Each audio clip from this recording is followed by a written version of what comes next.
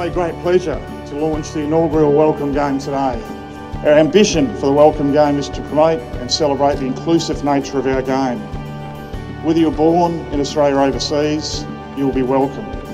Whatever your religion, you'll be welcome. Whatever your gender or who you love, you're welcomed. And whether you go to the football regularly or have never been before, you'll be welcomed. D's, with the help of the MCC and the AFL, have given away 20,000 tickets to Sunday's game against the Saints to potential fans from more than 100 countries, everywhere from Brazil to the Netherlands, and it's a fantastic concept. On behalf of the club, I'm so delighted and proud that all those people will get to experience our game for the first time. I'm very proud to be Lord Mayor of a city that is so diverse, and that's why I was delighted when Melbourne Football Club brought me the Welcome Game. We come from 220 different nations.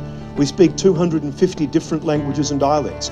We practice, for goodness sake, 105 different faiths, and yet we are one Melbourne. And that's what this game is all about. Saying to people, whatever group from society you come from, you are part of one Melbourne. And that diversity is our strength. That's the beauty about sport. It's so inclusive, and our game as well in football. It's just anyone can play it, no matter how tall you are or who you are and where you're from. It's the best thing about it. So I applaud the Melbourne Football Club, the AFL and the MCG, and thanks Stuart for your participation as well, for getting behind this inspiring initiative.